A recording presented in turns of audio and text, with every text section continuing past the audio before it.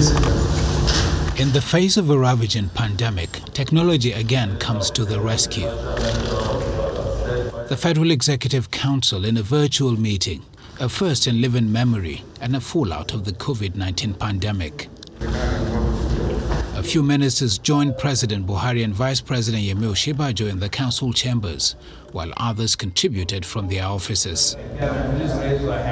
Ahead of deliberations, the Secretary to the Government of the Federation calls for silence in honor of former ministers who passed on, including the late Chief of Staff, Malam Abakari.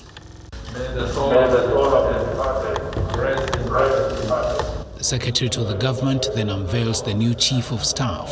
His Excellency has approved the appointment of Professor Ibrahim Gambari as his new Chief of Staff.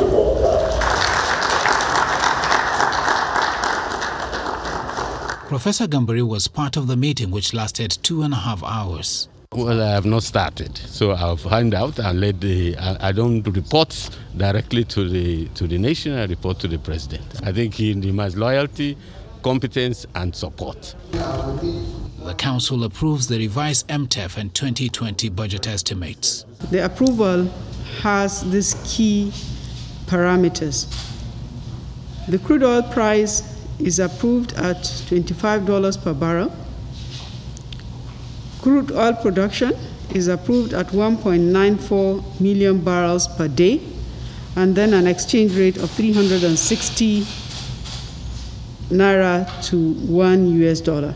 Other approvals are for loans for agricultural mechanization and a facility for Ebonyi State. It's going to be a major revolution in the agricultural sector that we have never seen before. And I think the Executive Council has done the right thing and has approved this.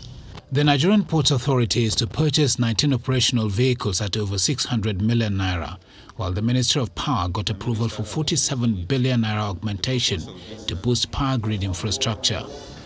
The last meeting of the Federal Executive Council before this virtual engagement was in March 2020.